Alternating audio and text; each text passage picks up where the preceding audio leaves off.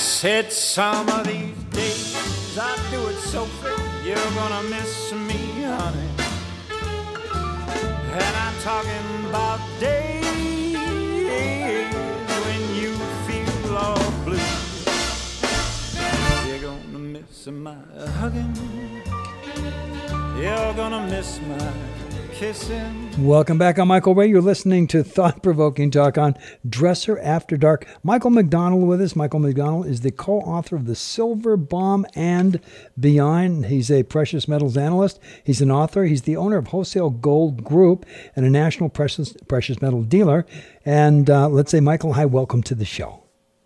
Thank you. Now, Michael, today especially in today's world, in today's culture, in this confusion, in this money market that's going on today, how important is it that we really take a look at gold and silver, the precious metals?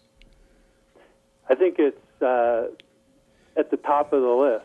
I'm a bit biased because I've been in the market for 10 years or so. I've written books on it, so I'm in my own little, bias bubble, but with that being said, nothing out there has performed better than silver over the last decade. So you're looking at the Dow Industrial Average, it's flat over the last 10 years. Sure. Silver is up over 700%, and we haven't seen anything yet.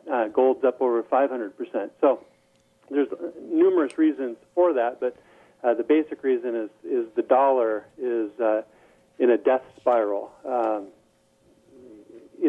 It's lost 95% of its purchasing power since the creation of the Federal Reserve in 1913. So, well, let me ask you this: what is it about the loss of confidence with the dollar today? Is it because of all the money, let's say here in the United States, all the money that we owe to China, the money we're dumping into other countries, the dollars that are just getting printed with nothing behind them? I mean, all of these things have to be variables that we'd have to take into consideration when we looked at the gold and the silver market. Yeah, you've hit the nail on the head. I mean, it's the mass money printing that we're doing with just the push of a button. The money that's being created isn't physical paper dollars. It's adding zeros on the end of long strings of numbers. Sure. So our dollar is backed by nothing other than debt and our military might, which is super stretched across the globe. Oh, no question about it. Yeah. So, it's what we're trying to do right now is cure an alcoholic with whiskey. It's not going to work. You can't solve a debt crisis with more debt, and that's what the super low interest rates at the Federal Reserve is trying to get people to get into more debt to spark the economy. Well, it's not working. Look at Europe. They just spent close to $1 trillion in these LTROs, basically lending money for free to buy sovereign debt bonds. So, and it's not working. So those purchases are negative now. So they're going to have to do the same thing next week and the next month. It's a never-ending cycle. The QE never left. QE2 has morphed into QE3, which is world. It's the quantitative easing of the world, and everybody's talking about, well, when's QE3 coming? Well, it's been happening. It's gone global, though. It's just not United States. I think a prime example of what you're talking about, let's touch on, we'll make it simple, but let's touch on the decline of the housing market. There were people who bought homes. They went to a bank, and the bank gave them loans. Then the bank, in turn, packaged the loans up and sold them to someone else, who packaged those packages up and sold them to someone else. And by the time they were done, that perceived the value of the packages, included in the packages were, billions of dollars. But in truth, they were only worth a few million in their actual, the actual dollar value. So they inflated it so much, there was no value there, and the market gave way. And I think that's the same thing that's happening now. Well, exactly. And also, the mortgages have been sliced and diced and sold off into multiple arenas and hedge funds and derivatives. So to get the title on the house that you owe money on may be next to impossible. So, I even got an email from a client saying, is it worth paying my mortgage if I can't ever get the title to the house? Yeah. So it made me think, wow, well, you certainly got a point. If you're going to be paying for 30 years on a property and never receive the title because it's sliced and diced 30 ways to Sunday, you got a point. But, not only are we in a debt bubble, but we're in a global corruption bubble. I mean, I don't think anybody can deny that. Everywhere you look, there's greed and corruption abound. And that is why it is imperative for people to get physical gold, and I like silver even more, but both. Gold is a place to store value, where silver is where you're going to really see some enormous gains over the next, coming months. Sure. Plus, Michael, you've got it in your hands. It's tangible. It's not something that's going to disappear on you. And I really... Right. It's not a digital account which can be erased, which we've seen.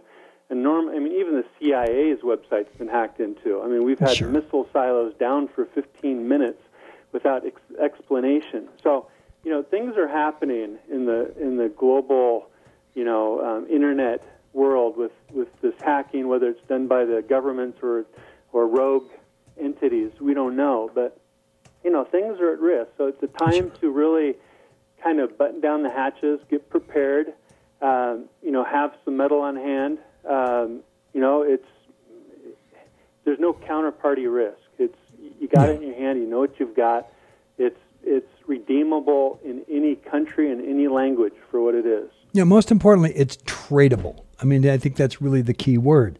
You can walk into another country right now with dollar bills, and the way that it's falling, it doesn't mean a whole lot. And if we're not very careful, and if we don't do something here very quickly, because obviously the administration is doing nothing, and I don't want to get political about it, but if we don't do something about it, we're going to go right down into the depths of nowhere. And if you go back to 1940, 1941, Germany, right before the Second World War, they were in the same exact place we were. Total confusion as far as the economy went, a very unsure, unstable economy. People didn't know who they were anymore, and it almost sounds like who we are now, and it's frightening that somebody with enough strength in their voice is going to cause us to move in a direction that'll be totally devastating. And I think we are run by, and I probably repeat this 10 times a day, we're fear-driven right now. And at least if you got a little gold and silver behind you, if it really comes down, you've got something tradable. Exactly. And what you just touched upon, we outline in the book. We basically let the reader know how we got into this predicament and how to get out of it. We're talking about fearful, scary things. But let me highlight, we have a real opportunity here. I mean, think about it. If you would have had a conversation with me 8 years ago, and you bought some silver, you'd be up roughly 700% in that investment. So we haven't seen the end of this by a long shot. We have tremendous gains moving forward, and the opportunity right now for somebody to actually gain in this environment is enormous. So, I highly recommend that you investigate the silver opportunity. Our bomb, thesilverbomb.com. You can read about it and discover whether or not you want to move forward on that. But whether it's through us or our source or my company, Wholesale Gold Group, I urge the listeners to just do some homework and research. Google, Yahoo, YouTube are great places to start. Now, by the way, you've got here that currently we're listing silver, $35 an ounce? And then very quickly, it could go up as high as $500 an ounce or more. And I can see that happening only because of the confusion with the currency, the confusion of the direction the country's taking, and what's going on with the economy and the spending. And if I have to go over everything in the list, we could be here for the next 12 hours. So I think that in and of itself is a problem. And what I'm hearing you say, the message is that they're not doing it for you, you do it for yourself. And this is the way to shore up what you have if it all comes down. Exactly.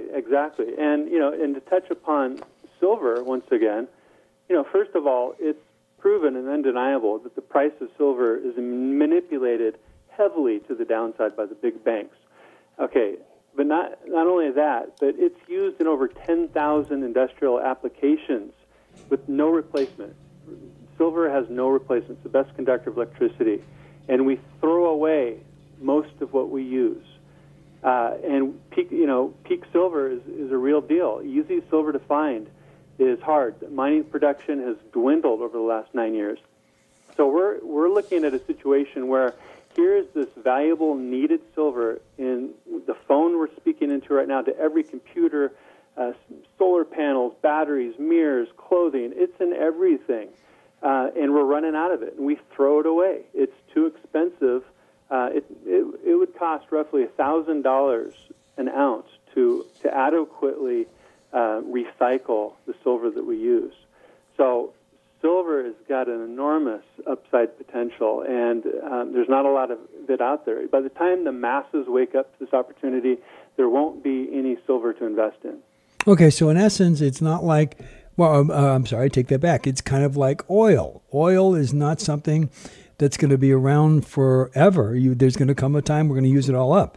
So am I wrong in hearing you say that if we're not careful, silver is going to be used up also? There's only a certain amount of it that's here.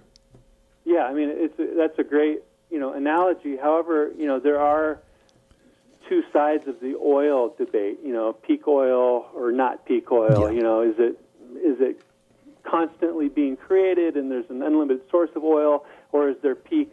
So there is some debate. And however, with silver, it is what it is. Yeah. The easy silver has pretty much been found. I mean, yeah, we're going to still find silver, but it's much deeper, much harder, much more costly to extract. So it's more of a cut and dry issue on the silver side, where the oil, there's two sides kind of debating out what it is and what it isn't. So, but silver is just cut and dry. Do some research. One, the Silver Bomb is a great place to learn about the silver opportunity and how financially we got here into this place as a global financial, crisis, and then how to hedge against the oncoming problems with the currencies. But yeah, I mean, you stated it very well. Now, by the way, individual hedge is what you're talking about. Could the government do something about this? Could they come in, if somebody had the wherewithal and the brightness to do this, deal with this and increase what we have and shore up, our backup with gold and silver? Because originally it was supposed to be, we have X amount of gold and silver, and that's what you produce the dollars with. It was easier to carry around. Now we have more dollars than gold and silver. So what do you do? Well, the dollars, the paper currencies out there, if you, and we, again, I keep plugging this, but it's a great resource. We talk about in the book the history of currencies, and the average lifespan of a fiat currency means a currency that's backed by nothing. It's like monopoly money, and that's what the world currently has, is a bunch of monopoly money that we have this faith in, because we're told that, it's tradition and heritage that we believe in this paper money. So it's backed by nothing. It's not backed by gold or silver or oil or, on and on. So the history of these fake monopoly money currencies called fiat currency, the average lifespan is 37 years.